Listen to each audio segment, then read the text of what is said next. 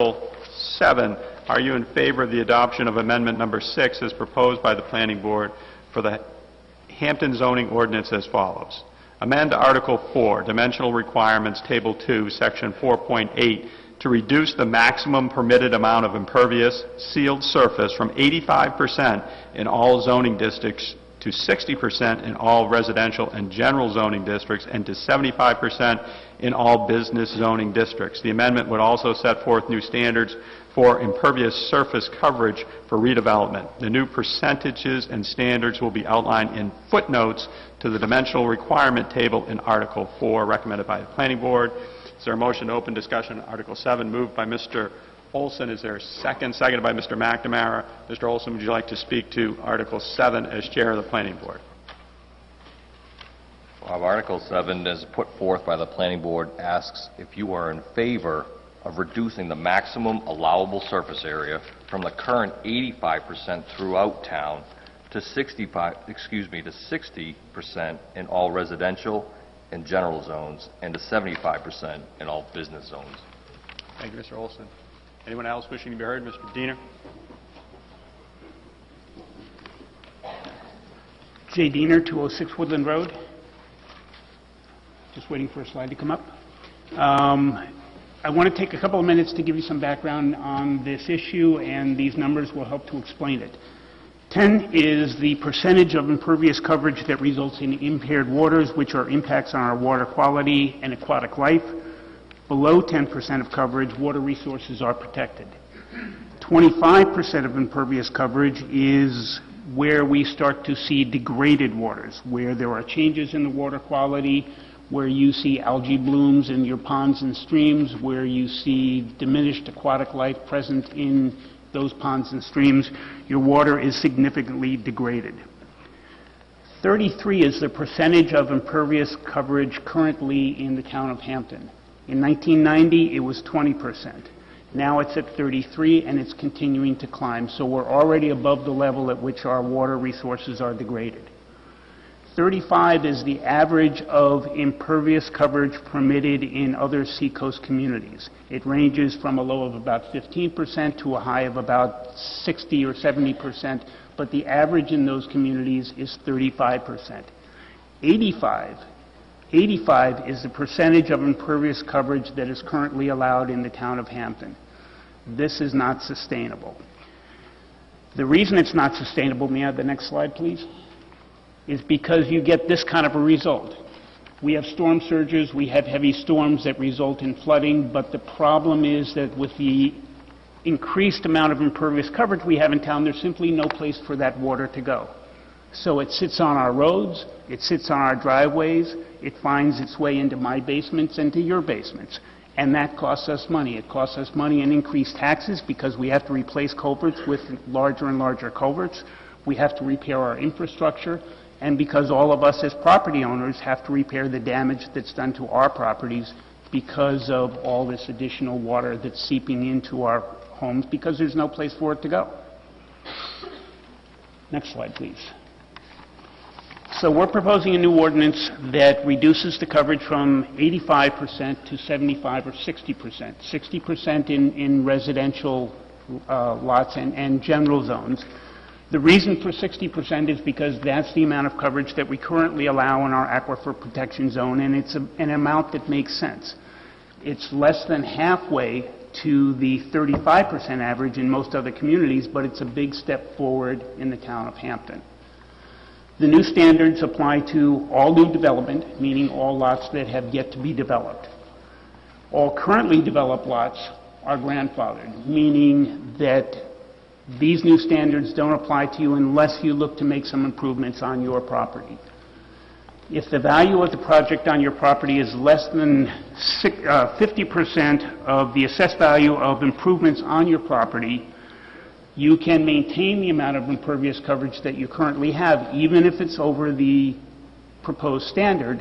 You just can't increase that amount of coverage.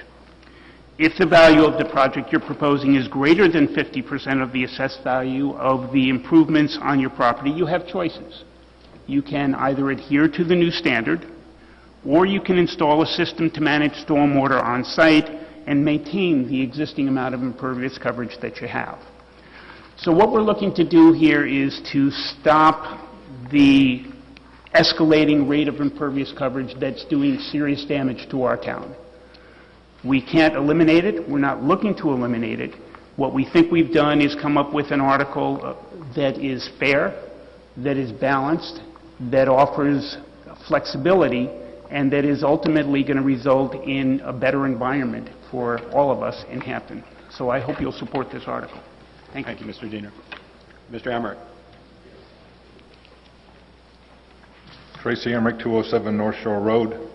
I complimented the Conservation Jay on their work. I was part of it. They came before the Planning Board several times until we had a public hearing. And at that public hearing, a citizen got up and said, "Do you realize this is in essence a blanket over the town of property taking by the town, by not allowing people to develop their property to the extent we have?" And I thought, a very interesting point. So we had another public hearing subsequently, and at that public hearing it came out that if this article passes, 70% of Hampton will be non-conforming. That means 70% of property owners will have to go to a board or commission in order to make alterations of expansion of their property on their land. I think this is an overreach. I understand the principles behind it. I applaud the principles behind it. The cow is out of the barn. We're already to that percentage of failure. All this is going to do is create havoc with the boards and commissions. I would not support this article. Thank you, Mr. Emmerich. Mr. Jones.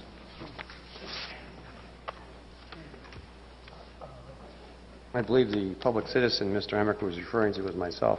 I encourage people to watch the December Planning Board meeting on that. It was a very interesting exchange of ideas. But I did want to stand up and speak a little bit. I don't want to be redundant and repeat what I said at that meeting. I encourage everyone to read or to watch the video. I haven't read the minutes, so I don't know if it accurately captured the meeting or not. This Article 7 serves, it has the same problem as Articles 2 through 7, which is, of course, as I said earlier, as the legislative body, we're being asked to vote without reading the law, essentially. And I think all of us have been repulsed in recent years when we see our U.S. Congress passing laws upon us that they not only don't understand, don't even try to understand, they don't read them. Articles 2 through 7 are doing just that. Now, I've managed to read some of the reference documents that purport to be the law on 2 through 7. You'll notice that Article 2 is basically a correction of a flawed law that the Planning Board put forth just a couple of years ago. Mr. Jones? I don't see any particular problem with that. Mr. I am Jones. speaking to the point. No, Mr. Jones, I got to get you on Article 7. You getting made there. an eloquent point relative to I'm the getting theory, to but I 7. need you on Article 7. But as I was saying, the overall theme of what's being put forth by the Planning Board is really a series of flaws here. And this particular article is very repulsive to good government. And it says it right even in the summary. Let us divide the town. Let us divide the town by treating businesses different than residences. Let's take more of the property from one and not so much of the property from another. Divide and conquer. Create division. We have other articles on this warrant that are doing similar things, and I'll speak to that when the time's appropriate. But this is just bad government. We should be speaking to things that, if this is a town-wide issue, then the entire town should be serving to the solution equally. We shouldn't be putting more of an onus on one and less on another because one has more political influence than another in the process. No, no, no. This is not good government. I'd say vote no on Articles 3 through 7. Thank you very much. Thank you, Mr. Jones. Yes, sir. Good morning. My name is Ashley Meyer. I live at 25 Malt Road. I'm a resident of Hampton for about 34 years.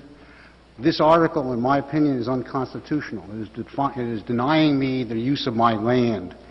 The setbacks, I believe, are equal to the 85% or the 15% impervious surface right now. They're not changing the setbacks. They're just saying you can't use your land. That, to me, is taking my property without compensation. Part of it would be what's going to happen when you go ready to sell it. You go to the bank to sell it, and they say, wait, you can't use 60% of your land. It's only worth 40% of the value you now have. That's why I think we should vote no on this. Thank you. Thank you, sir. All right, Article 7. Mr. Moody, I'm going to move on. Article 7 will appear on the ballot as printed. We're on to